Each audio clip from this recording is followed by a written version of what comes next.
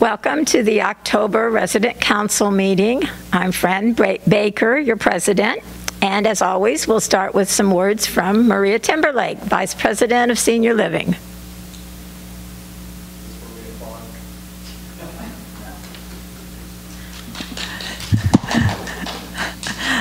Hi, everyone. Thanks, Fran, for having me. I know you've got a lot of ground to cover today, and Anthony Colombato has some announcements to share as well, so I'll be brief. First of all, I want to thank all the residents who supported the recent gala in one way, shape, or form, whether that was volunteering at the event, buying a ticket, donating toward a basket.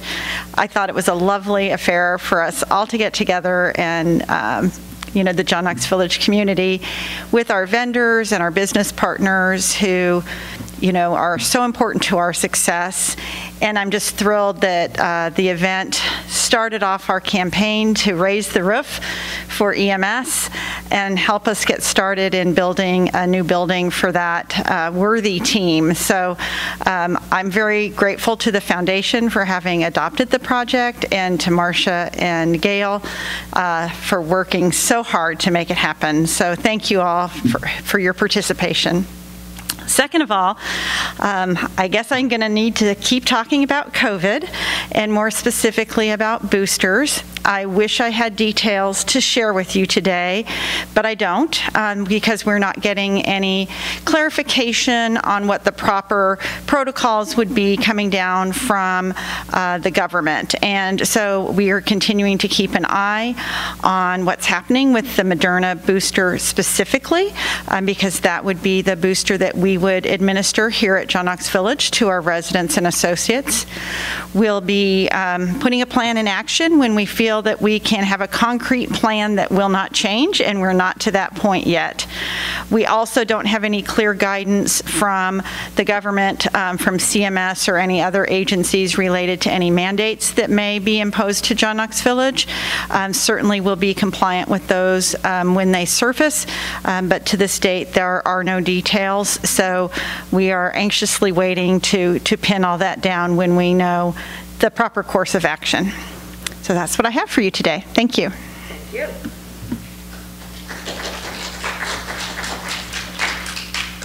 And as Maria mentioned, Anthony Colombato is here to give us an announcement about an upcoming event.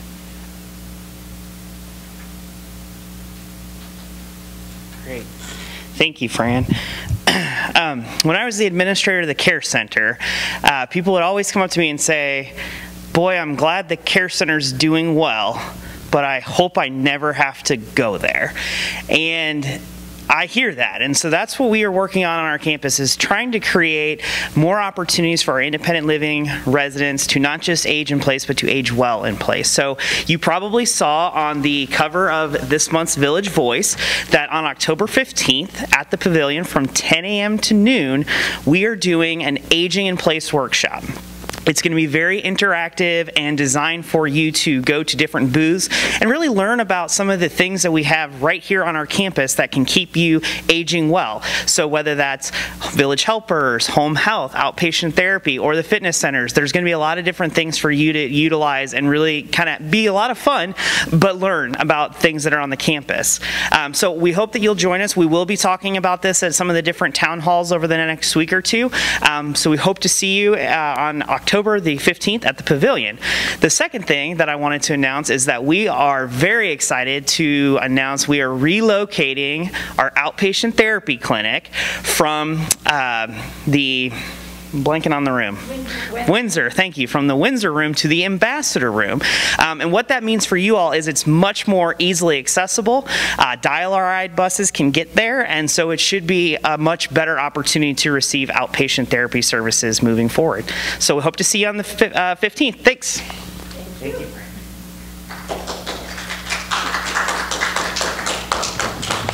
Okay, we will go on to our committee reports. Anna Margaret, we'll start with Sales and Marketing. Sales, Marketing, and Communications Committee met on September the 16th.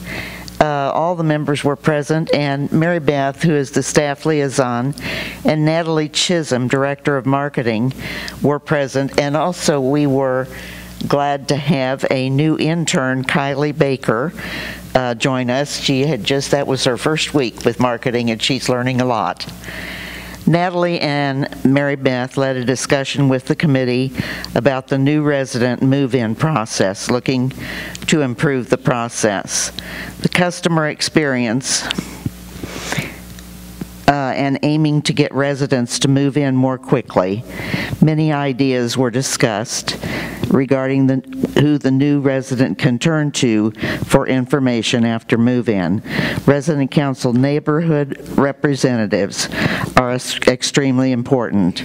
Additionally, the area manager, the life enrichment department, and marketing are all significant in helping new residents become adjusted in their new home in the community.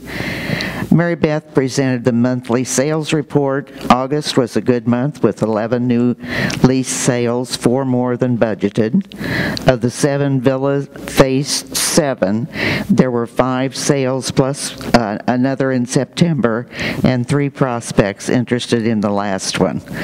Meadows 2 deposits were 3 with 1 cancellation, bringing the total to 24 versus a goal of 26.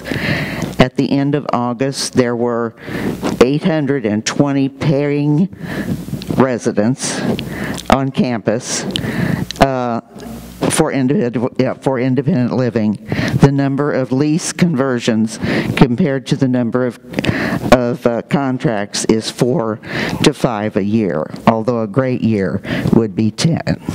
The next meeting will be Thursday, October the 21st at 9:30 in the Manhattan Room. Our next report is from Joe Chase on the Finance Committee.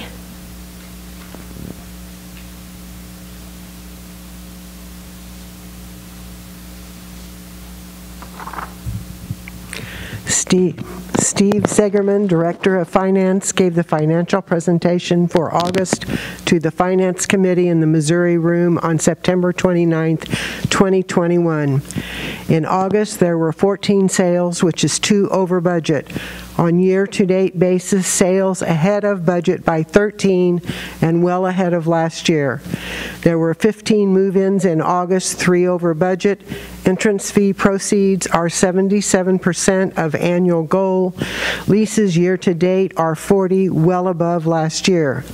The inventory for available entrance fee properties is low. Occupancy in independent living continues to be under budget by 9 and is 28 less than last year. Occupancy in the Village Care Center is 157, 22 under budget. The assisted living occupancy is 128 units, still under budget, but has narrowed the gap. Home health admissions decreased in August and are under budget by 29. Hospice census is 36 with a budget of 43. During August, revenues exceeded expenses, resulting in an operating contribution of $110,000. Investments provided a strong return in August, and even with the expected decrease in September, should remain above budget year-to-date. Year-to-date operating contribution is negative $243,000. Expenses year-to-date are below budget, which reflects the staffing vacancies. However, some of the vacancies result in lower census, which affects revenue. Days of cash on hand increased by 10 due to strong entrance fees and investment earnings. Debt service coverage ratio is favorable to budget. Net operating margin was 0.5% below budget. Challenges. Staffing continues to be one of the most significant items in the village, as well as almost every senior living community. Agency usage is still over budget, and we need to find a way to reduce the need for agency people. We did not get as many international nurses as expected. We continue to evaluate where we are short-staffed, wages, and the wage compression problems as we look forward to FY23. The Village Care Center business continues to face headwinds created by staffing problems. Labor shortage is affecting census, with another anticipated drop in September. Managed care has resulted in a drop in the Medicare rehab length of stay, which also affects census. The current VCC census is 145, compared to 199 a year ago and 225 the year before. The village has brought in a management consultant to review the care center operational-wise, both for the current budget year and FY23. Their review will include what is happening in the current market trends and help to determine the right size that still maintains our ability to support our residents' future needs. The next meeting will be held in the Missouri Room on October 27th.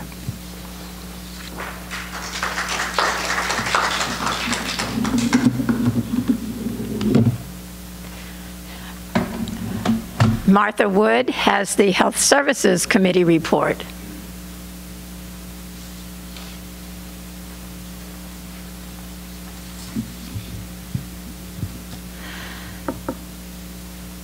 The Health Services Committee met on September 8th in the Administrative Boardroom. Anthony Colombato, Vice President of Health and Community Services, brought us up to date on all JKV health-related areas. He was pleased to announce that there will be an Aging in Place workshop for residents on October 15th in the pavilion. It has become clear that too few residents are aware of the many health-related services available right here on the John Knox campus. This lack of information often causes them to go elsewhere. Village helpers, village home health, outpatient therapy, and the fitness centers will have booths with information about all the services they provide. There will also be prizes and food at the event. Tammy Hoverston is the new Village Care Center Administrator. Ketty Dawson, JKV Hospice Administrator, has been approved as Director of the Seriously Ill Patient Pilot Program, for which John Knox Village has been chosen to participate. Melanie McGraw, Home Health Social Worker and John Knox Care Coordinator, is working on a plan which will coordinate primary health care with social and emotional issues to assist aging in place for all John Knox residents. In response to questions concerning COVID booster shots and vaccination requirement for long-term facility healthcare workers, Anthony said as yet they have had no guidelines from the federal agencies. Home health has been busy as they receive more referrals from the local hospitals. There's been a recent increase of COVID in the care center rehab unit.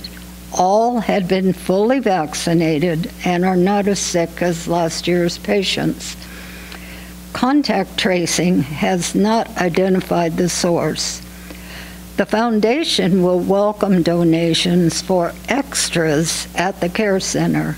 It was also suggested that cards, cookies, etc.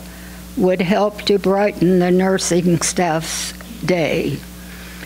Outpatient therapy is moving from the Windsor Room to the renovated Ambassador Room, which is much larger with more parking and is accessible to dial-a-ride buses. The new location will also have privacy spaces for discussion and certain therapies. We had a surprise visit from Marie Winter Cavillo, the new administrator of assisted living.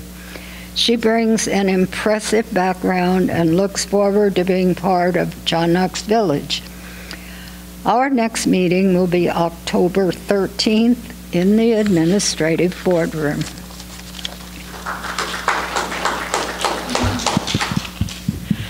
The report for Resident Services Committee will be given by Margie Stoll.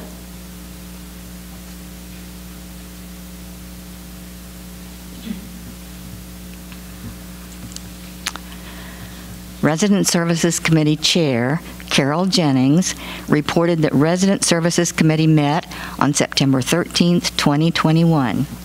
The guest speaker was Laurie Johnson, JKV Vice President of Human Resources. Laurie was asked to speak about the process used in the hiring of associates. Advertising. Advertising continues with all usual sources such as online boards, schools at all levels, TV, walk-in Wednesdays, employee referral, and sign-on bonuses. Application. Pre-screening of application and look at resume, followed by behavioral interviews with hiring manager and involved team members, overall rating, and decision of offering or decline. Interview. At this time, interviews are done either in person or virtual using the behavioral interview practice. Recently, a walk-in Wednesday became available when a person is guaranteed an interview on that day. Sign-on bonuses are also being offered. Onboarding includes a welcome letter, completing family care safety registry, background check, drug screen, and essential function test. Training includes new hire orientation, annual all associates training, annual leadership training, and foundations of leadership. Retention. Overall goal is to make staff feel like they belong. Show pride, personal responsibility in delivering excellence in all that is done at JKV, plus competitive benefits. Updates from Maria. The schedule for flu shots provided by Cimbria will be available soon. If Moderna booster shots are approved by the FDA, they are tentatively scheduled for JKV at the end of October. When specific direction is received, Maria will present a PowerPoint on Channel 2, as she did for the first vaccinations, so everyone can get the information correctly. Masks must be worn at all times in all dining areas at JKV unless actively eating or drinking. Waiting for specific rules from the federal government as to wearing masks, but JKV intends to be completely compliant. JKV staff is committed to the safety and well-being of the residents. Our next meeting will be October 11, 2021 at 9:30 a.m. in the administrative boardroom. Thank you. Thank you, Margie. As always, our committees had a lot of good information, and be sure to watch this so you'll know what that information is, and you can also read the minutes later on JKV Life. Our speaker today is Eric Scott, Director of Development and Operations. As you know, we have a lot of things going on here that he's going to update us on, and he's also going to give us a little refresher on recycling at John Knox. So please welcome Eric.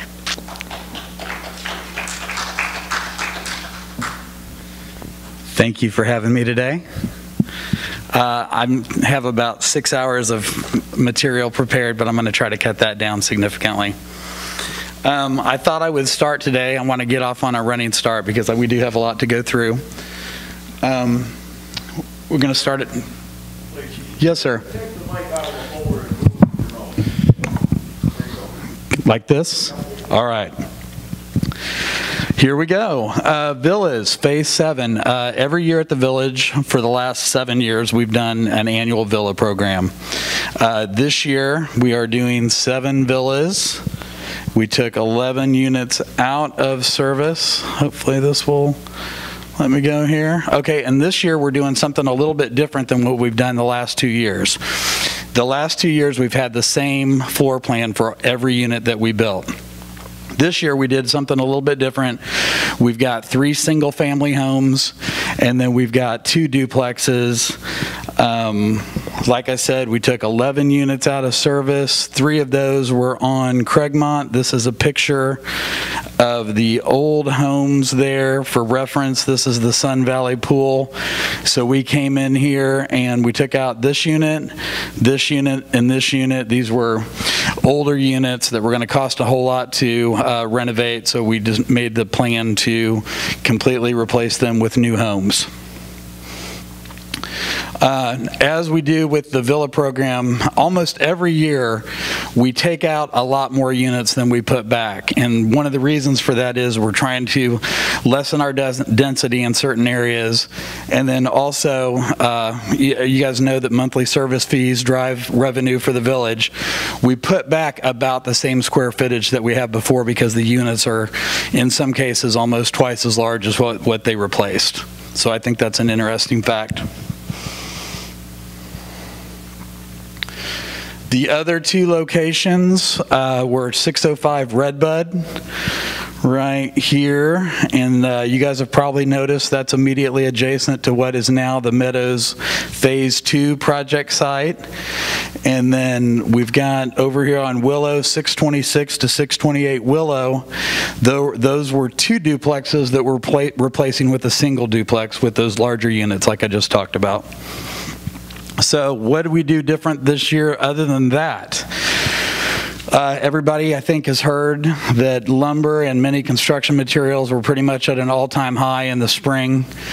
Because of that, and trying to think ahead and making sure that we didn't end up with units that were so expensive that we could not sell them against our competition in the market, we took out the full basements in most of the units this time. The 3 single-family homes are all going on crawl spaces.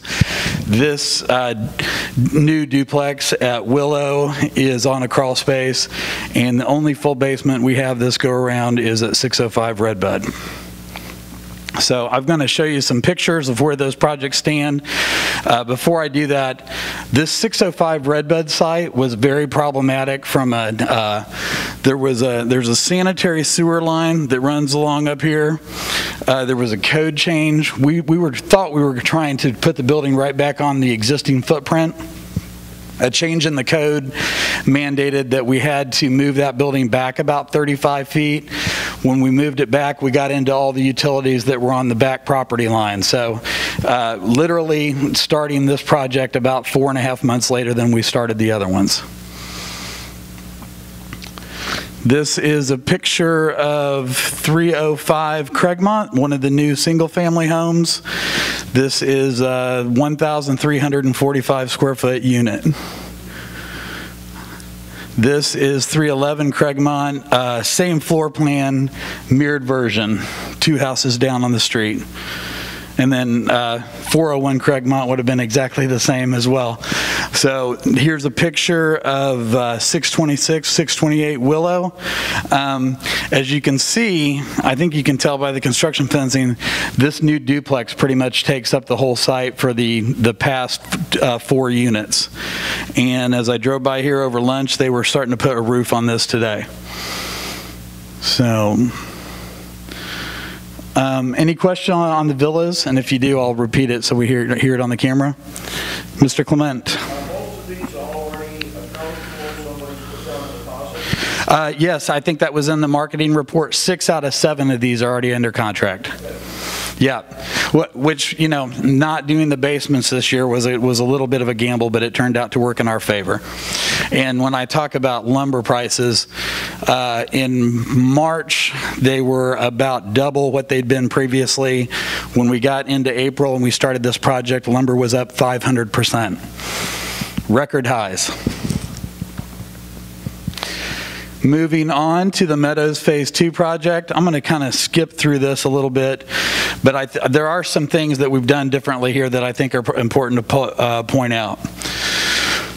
One is on these development projects, on the big projects, the development process takes about as long as the construction. So we started talking about Meadows Phase 2 in December of 2019.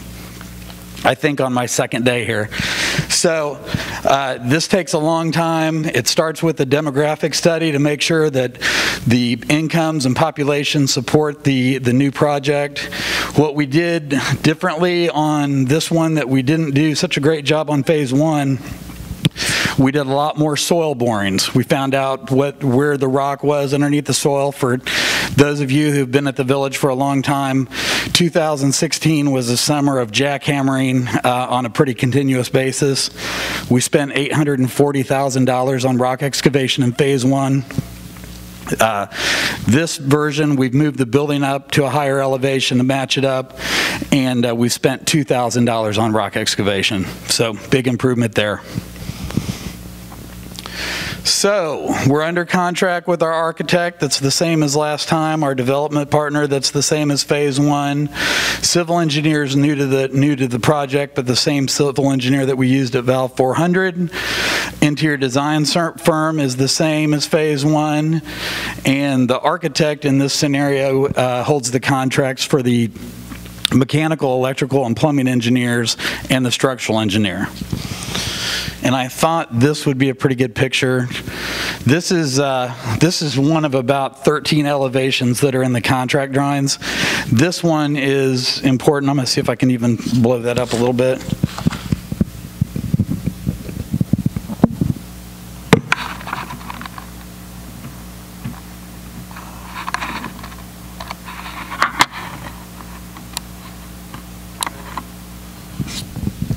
This is interesting because it shows the connection to the existing building. So I'll walk you through this drawing a little bit. And I guess to put things in context, this is one drawing. There's probably 8 of the other ones on the page with this, and you look at the level of information around, and that's one of 360 pages in the set of drawings. So it's a large volume of material. Okay, looking at this elevation, this is the east elevation of the building. Right here in the hashes here, that's the existing Meadows East building. So what does this drawing tell us? Well, this tells us that the finished floor elevations for the new building are exactly the same as Meadows East. That's going to tie in together. These 3 windows are all located in corridors that will connect the new building to the old building. Over here, we have a front door, and the way we have this located, and I should point out at this point, this is a picture of the east elevation of the building. It's actually, the building turns, there's a little bit of a knuckle in it, and the rest of the building is this size again. So we located the entry here to where it kind of looks like a central and main entry for the entire building. 10 years from now, nobody will remember what was phase one and what was phase two, and we'll just have a very large building sitting here. Right here, we have garage doors that are the entry to the parking garage. This scenario, this is a retaining wall. This scenario is very similar to what happens at Meadows West if you looked at that building from the other side. The garage entry is at grade or at ground level. There's a retaining wall, and then all of the units will walk out into the grass. So everything, this grade elevation continues around the entire building. I wanted to walk through a few things here.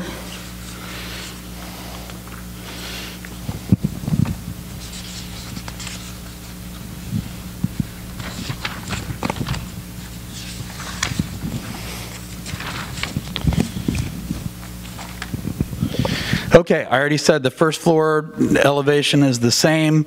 Everything here, so you see the entry to the garage doors. This is also, this line here, this is all garage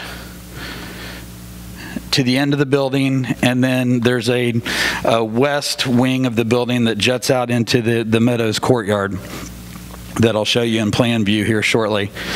52 apartment unit buildings, 40 2-bedroom units, 12 1-bedroom. Like I said, we've got the main entrance kind of centrally located. There are 2 elevators in the building. There's one right inside these doors because The elevator at existing Meadows East is at the far end of the building, so we tried to centrally locate those. There's a second elevator in this building that happens right out here as the building turns and goes further to the north.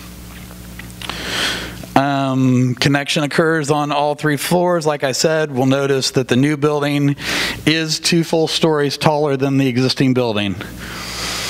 So that's a little bit of a change. And again, all of that was to raise the building up out of the rock so we didn't spend another $1 million on rock excavation. Higher percentage of these are indicating screened-in porches. There's a higher percentage of sunrooms and screened-in porches in Meadows Phase 2 than there were in Phase 1. And all that was based on marketing decisions. Parking, 52 stalls underneath the building. That's different than Meadows West. There are only 32 because it's only part of the floor plan that has the parking garage underneath. And then on top of that parking, and I'll show you in plan view here in a second, there's also 2 small surface lots. There's one, actually I'll go down there and show you that.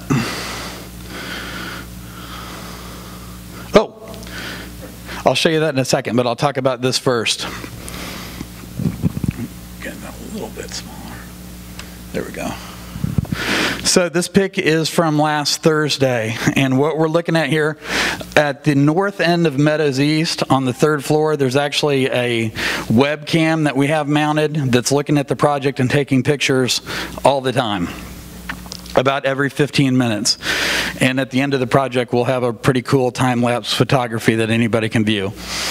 Okay, looking from here, so this is looking at out the north end of Meadows East. We're looking at the new building, which goes, and this is kind of this camera is gives a little bit of a fisheye effect, but there's a cutout. This is where the garages are. You can see there's rock laid out here. That's to the entry to the garage, so they can access the garage during construction. The building goes up here, up here, up here, all the way to about right here, comes back around, and then this is that west wing that juts out into the Meadows courtyard that I was talking about. So what's going on in this picture? Well, I'll first show you this picture. This is what the building looked at about 3 weeks before that. These are concrete foundation walls, interior columns. This is that elevator I was describing. That front door is right here. This is a stairwell. This is a stairwell. This is actually a nice size storage room. So they poured all the concrete, got done with that, I think about September 8th. Then they come in. A big part of these projects with underground parking garages is the 12 or the 15-inch thick concrete deck that goes over the top. So all of this work that's happening here has to do with the structural deck for the building. At different times, people have talked about the cost of the parking stalls in the garages. This is what drives this, because just doing this 15-inch structural deck over the length of the building, it's a little over $500,000 worth of work. So that's interesting. Yes, sir. So the roof of that garage, inside garage, is 15 inches thick. 15 inches thick. And that's the floor of the first. That's exactly right. So other things, you notice over here, everybody has probably seen reinforcing steel laying on the ground or somewhere at some point.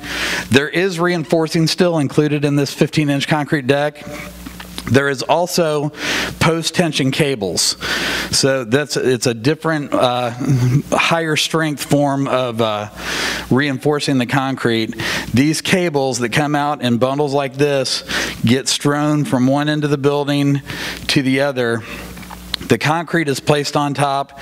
After the concrete cures for 3 days, they come out and pull those cables tight by applying about 5,000 psi of pulling force.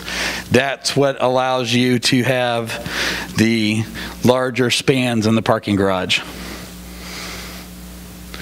So I think that's good, unless you guys want me to really go into the weeds. Moving on, so right now the project is moving ahead pretty much according to schedule. The contractor that was awarded gave us a contract in mid-March when we awarded the project. They're pretty close if you consider the weather days we've had to date. The one big hurdle that we are struggling with right now is they added a water line to the project during the last version of the city review. This is the plan view I was talking about showing you guys. This is the building. This is the connection to existing Meadows East. This is an outline of the building here. And then this is the new parking lot. You roll into the garage right here. I think there are 11 or 13 spaces right here, and then another about that many, same amount of spaces in the connection of Hope Lane. Hope Lane is being reconnected with the project. Not because we wanted it to be, but because it has to be. City fire code requires that they can get to every elevation of the building on a paved surface. So at one point in the past, Hope Lane was cut off and made into these cul-de-sacs. Now this road will once again reconnect. We took the opportunity to add some angled parking. Also, that it will be happy news to the residents that live on the 2 Hope Lane cul-de-sacs. Included in the project, not only are we going to do new asphalt for the new section of road, we're also going to mill and overlay the existing asphalt. So this whole street's going to look new by the time we get done. Okay, the water line I was talking about runs from, this is the intersection of O'Brien and Moore. This water line goes from here,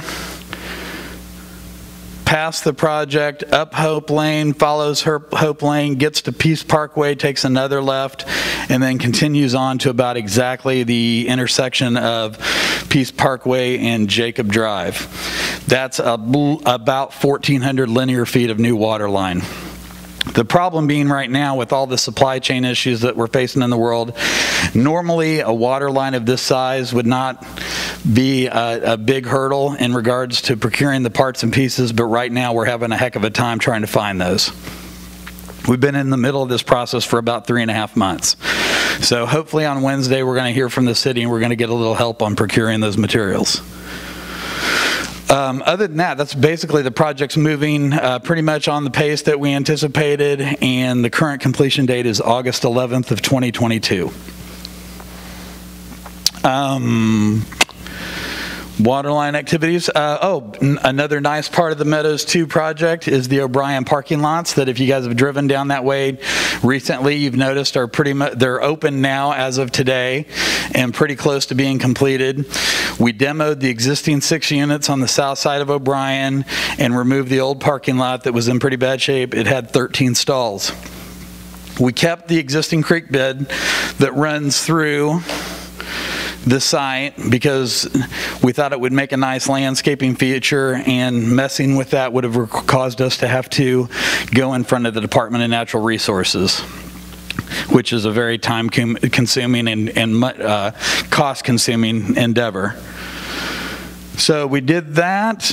We replaced the handrails on this existing pedestrian bridge that came from the old parking lot for I guess that was just units over here on the west side of the site.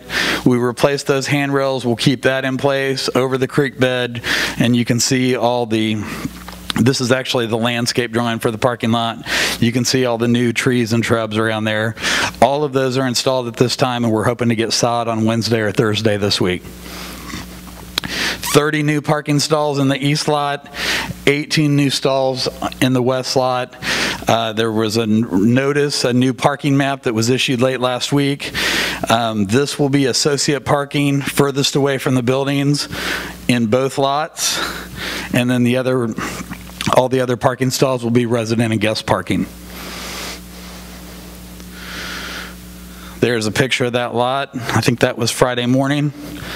Gray day. Like I say, all the plantings and everything in. The only thing we're missing is the sod in this picture. Oh, I should talk about the crosswalk. Yes, new crosswalk with the flashing beacons installed right here, which may look like a weird place to put it, But it's actually, if you take the sidewalks here and the sidewalks on the north side of O'Brien, this is actually the quickest place to cross and get to the front door of the Meadows Commons building. Now, do you push a button to... But, yep, finger button activated. Okay. Talking to the microphone. Oh, the question is the crosswalk, are the flashing beacons hand activated? And they are. You push a button to activate. You're welcome. Okay, Meadows 2 we talked about. On top of that, and we've advertised this in the Village Voice, and I'm certain probably in these meetings in the past, on top of the money that we're spending on Meadows Phase 2, we included another $4.3 million of money in that financing package to do other projects around the village. So I'm going to give you a quick overview on those. One of them that's already actually been done because we made a decision, I think in February of last year, to go ahead and do the work and then pay ourselves back out of the loan, is the renovations to the Val 100, 200, and 300 corridors. Like I say, I won't bore you with all the details here. Again, the design process takes up a good portion of the work. We put the project out to bid. Bids came back very well compared to budget. That was about the time that COVID was getting really bad in that building and elsewhere on campus and elsewhere in Lee Summit. So we decided to put off the start date for the project. We moved it from November all the way to February of this year. So that was one of the decisions we made. And I'm going to switch over real quickly here and show you some pictures. Now you guys are going to think that we doctored these photos because the before and after look so different, but we didn't. That's a picture of an existing corridor. I believe that's Val 100. Before, after. New carpet, paint on the walls, painted the trim, added new LED light fixtures. Big difference. Hold your applause, please. And yes, these pictures were all taken before the artwork. And we spent about another $65,000 on artwork for the project. Mailroom, not that great of lighting, kind of an old, out-of-date decor. Brand new, and this you can just barely see there's a counter to go through your mail on the other side there. So again, new lighting, new flooring, painting. We spent a total of $1.3 million on the project, and we feel like we really stretched it quite a bit. Big impact. We also updated the nurses station. This is the 200 nurses station. Old, outdated, new cabinets, new countertops, new shelves, lights, paint, flooring. This is the old bird aviary in Val 300. Kind of blah, not a lot of color, more color in the carpet, fresh paint on the walls. Really created a very vibrant atmosphere over there. Couple more pictures. This is the library, new carpet, new cabinets. Here's the ambassador room that we were talking about, the new outpatient therapy room. The old room over here, we had the wood floor over there that was getting kind of beat up. Now we have LED lighting, paint on the walls, and new flooring. And new windows. Very good. Close that down, roll back here. Uh-oh, went back to the top. That's like my own time-lapse photography there. Okay, back here, so we talked about that. The point of the Val renovations project was to make the corridors and the old building match the new corridors in the Val 400 project that opened up on January 2nd of last year.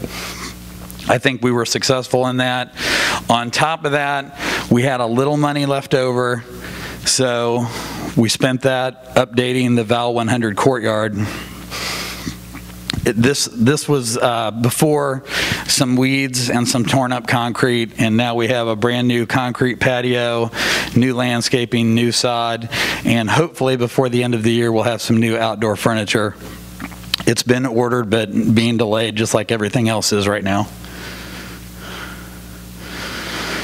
That's just one of the projects from the Meadows 2 financing project. The other one that I think is going to be a big hit is improvements to Peace Parkway. Hold your applause. Yes, ma'am. Did you change the front of assisted living? Oh, we did. I should have gotten a picture of that. Yes. That's a good point. We did change that. We also upgraded the porte-cochere entry to Village Assisted Living. All right, Peace Parkway. I think everybody who's lived here for a while know it's in pretty bad shape and getting worse all the time with all the construction traffic that we're putting on it. It hadn't been touched for a long time because we thought it was going to be way too expensive to fit into any one fiscal year in regards to capital. What we did that kind of changed the game was we talked to a civil engineer starting last year and came up with a different plan for replacing and improving the road.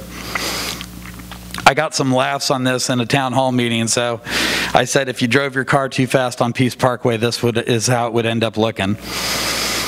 This was actually a car that ended up parking in front of my friend's house, though. Okay, so we started talking to a civil engineer. He said, why would you tear up all that ground that's been settling for 30 years? Let's leave that, repair areas that need to be repaired, and then go back and do a full 2-inch mill and overlay. So that's what we're doing. To test out that theory, we did something very similar last year. Last July, we replaced this road that goes from Pryor to the JKV Garden, runs along the north side of the Village Care Center here. We did that. It came out great, and it's withholding the construction traffic that we're putting on that right now. We did the same thing last October at Rose Court. We replaced the road from Shamrock all the way down to the connection to Places. Both projects were successful and showed us that for instead of $2 million, we could make the Peace Parkway improvements for more in the neighborhood of $600,000. So that's what we did. That's what we're doing. Like I said, $600,000, and we're going to start spending that this week. The concrete contractor is supposed to be on site Wednesday or Thursday. We're going to start tearing out curbs and sidewalks. This is a section here. This is Villager. This is Peace Parkway. It connects to Pryor here, goes up here, all the way down, and then connects back at Courtyard Cafe. This is the first section. Because we have so much asphalt work to do next year to coordinate with the completion of the Meadows 2 project, we wanted to get an early start on the concrete because scheduling these contractors is just as difficult as the supply chain issues right now. So